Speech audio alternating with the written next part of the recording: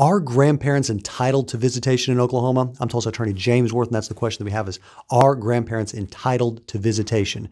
And this is a question about grandparents' rights. And I can't tell you how many times I've heard from people dealing with DHS where the DHS representative or some other person has told them there are no grandparents' rights in Oklahoma. I've had so many people say that there are no grandparents' rights, and that is just not true. Grandparents' rights do exist in Oklahoma. That doesn't mean they apply to every scenario. Certainly they don't, because the constitutional rights of the parents come first.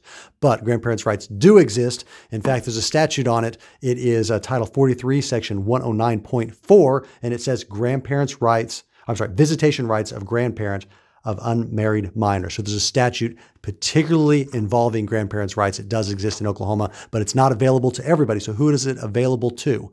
Well, first off, there has to be some disruption of the nuclear family. So the parents of the child, if they are still together in a relationship, living with that child, and they are fit, then at that point, if they both agree that this grandparent should not have any time with the child, then that's going to be the way it is. Because the first thing you have to show is that the nuclear family is not intact. It has been disrupted. There's been a divorce, a separation, a parent has died.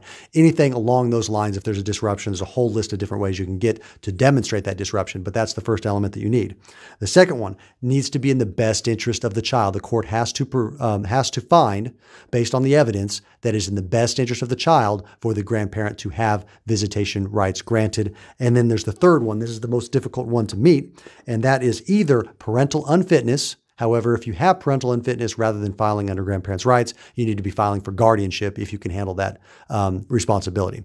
But either show parental unfitness or show by clear and convincing evidence that the child would suffer harm or potential harm without the granting of grandparents' rights. So if those things are present, then you trigger grandparents' rights statute and you are entitled to grandparents' rights.